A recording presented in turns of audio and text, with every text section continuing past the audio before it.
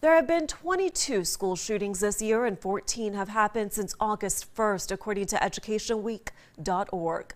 Most recently, there was a school shooting Wednesday in Texas that injured 4 people.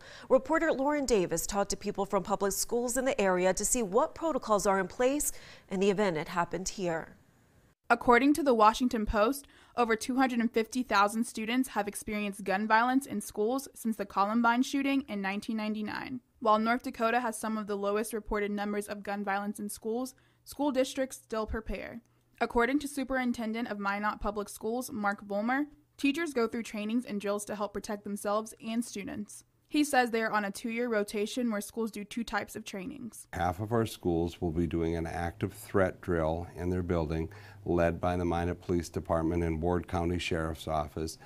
The other half will be doing a training which is involving more of an internal threat in the building. Gabe Rauschenberger is the Dean of Students at Minot High School's Central Campus, and his role is to offer support to students. He says the safety of students is important. All of us in this field need to be trained in different ways than we ever have been before so that we can respond to any sort of threat, because our number one concern is students. Our number one concern is their safety.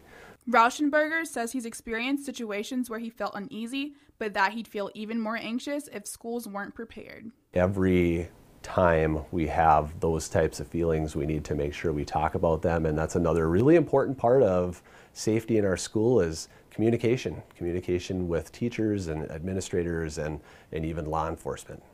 Vollmer wants people to communicate if they have any concerns that students may be in danger. If you have specific concerns about somebody who may have a plan to be unsafe or to do something at a school, to let us know. We'd much rather investigate to try to find out what's going on than have to wait until something terrible would happen. For KX News in Minot, I'm Lauren Davis. Vollmer says he hopes these safety plans aren't needed, but it's important to be prepared.